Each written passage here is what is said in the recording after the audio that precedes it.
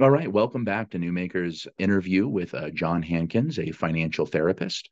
Last video, we were discussing the topic of mental health challenges that are facing older Americans when it comes to retirement. Now, in this video, we're going to talk a little bit about some of those challenges specific to people who are, a few years before retirement and the people who are after retirement. So, John, tell us a little bit about, kind of the differences between those challenges that are being faced in both of those timeframes. Sure. Thanks, Josh.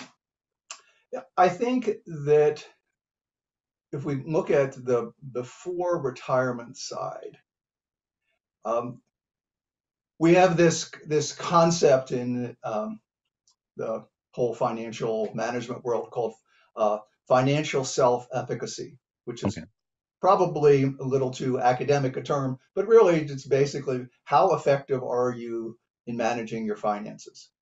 And as we talked about briefly in the last video, when you retire, it's it's on you one way or the other. It's on you to do it yourself or to find someone else. And I think that the before retirement piece is the time for you to both sharpen your plan and own your plan.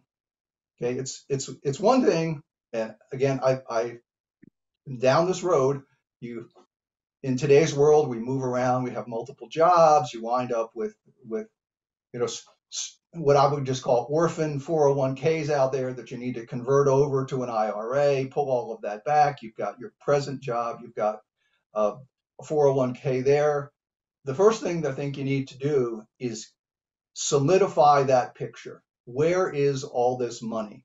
I was just talking to a client the other day one of the first things that struck me was this was an individual that I think had more assets than they realized, but they did not have a picture of Mhm. that whole bundle. They said, "Oh yeah, I've got this little." It was like every 10 minutes they were saying, "Oh, I have this over here. I worked there for 5 years and I contributed some money there."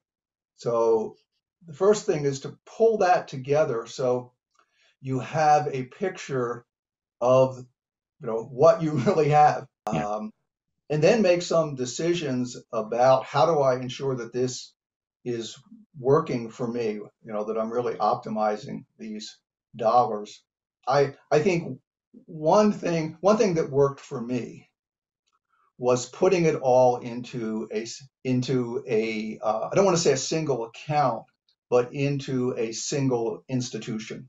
Okay. Like a Fidelity or a Vanguard or T. Rowe Price, take your pick.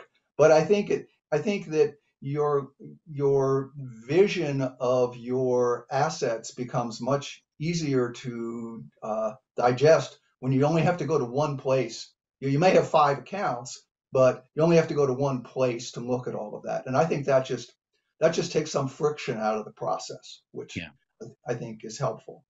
The next piece, I think, is to then sharpen your plan. How's this going to work? Oh, if I'm going to retire in 8 years, or X years, whatever it is, what's my target for returns in my in that time frame up to retirement? Because Mm. you've got this, you're going up and then you're going down in a sense. Yeah. Um, but I'm contributing. What does that mean in terms of the growth of my principal for when I pull that trigger when I retire? Okay, Yeah. so what's my target? What does this look like? There's a saying. I don't know who came up with this, but you manage what you measure.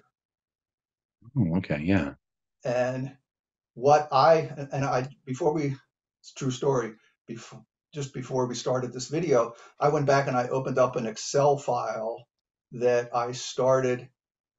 The first entry in that file is December 31st of 2005, and that was my first attempt at laying out all of these assets and looking at where I was at, and I've measured that every quarter since then.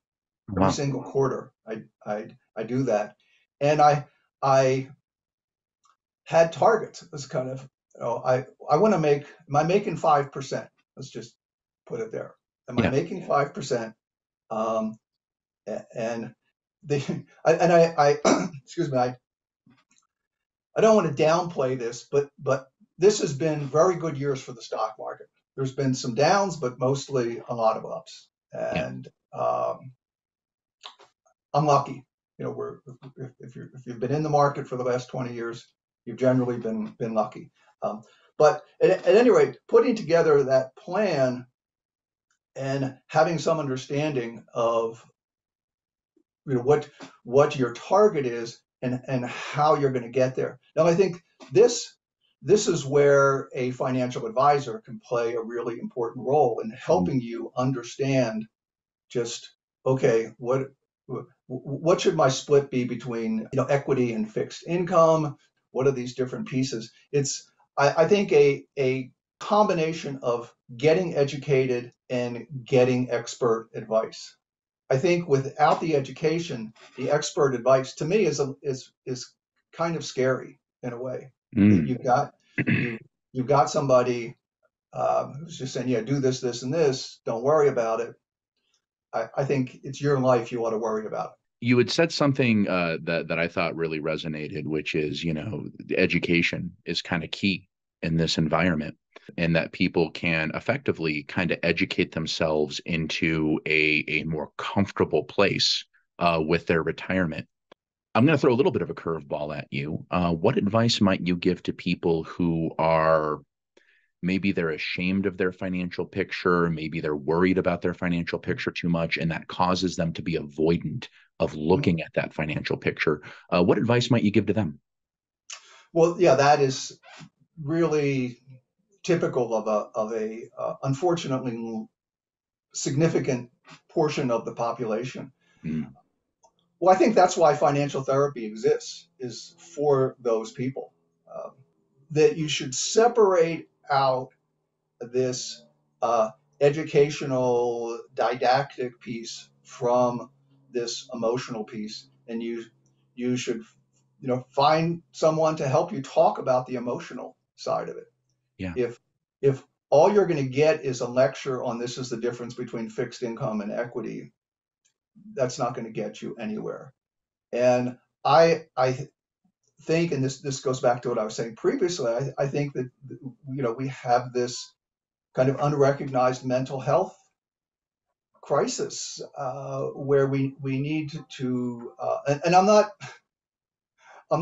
not trying to just sell financial therapy here. But I think that once you scratch the surface, for all of us, money, it plays this big emotional part in our lives that really goes you know kind of unsupported in a way. So Yeah. I think recognizing that the issue is not I don't understand this, but the issue is, yeah, I'm carrying a lot of shame. I've built up a lot of debt.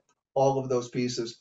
Finding someone to help you work that through, I think, is key. It's not only key. It's just absolutely necessary to make that leap to then being able to uh, take some control of your financial situation. You can't Yeah. do one without the other. Yeah, it's interesting because I think that, in when you were talking about being able to educate yourself and being able to get to where you need to be and understanding that there are some of those barriers there, the success of your retirement seems to be very similar to the success of you at your job. When you're in a job, you ask for help when you need it. You learn about the things that are important to your job, and those things contribute to your success. And it sounds like you're saying a lot of those same mindsets can be taken into that retirement sphere before retirement. Yeah, I think that's a great analogy. It's kind of like, this is your job. This is part of, you're going to have a new job, and this is part Yeah. of it. You know, Yeah. managing your finances is part of your new job as a retiree. Yeah. It's there's a bunch of different vectors. Being finding things that bring meaning into your life. That's part of your new job. Building a group of friends, especially for people where their whole social life was all, or I don't even want to call it their social interactions were based on their work life. Well, here's your new job. You're not working anymore. You need to, connect Yeah. with people. You need to, build a set of activities that give you meaning. All those pieces. But yeah, a big part of it is you need to understand your finances. Well, that's great. I think that that's some really fantastic advice in the sense that it feels like a brand new and a really daunting challenge, but the ingredients for success are very similar to things that retirees have faced in the past. So I think that's really great. We're going to go ahead and cut it off at this point. In the next video, we'll talk a little bit about some of the things for after retirement. So thank you so much for watching, and we'll be back. Thanks, Josh.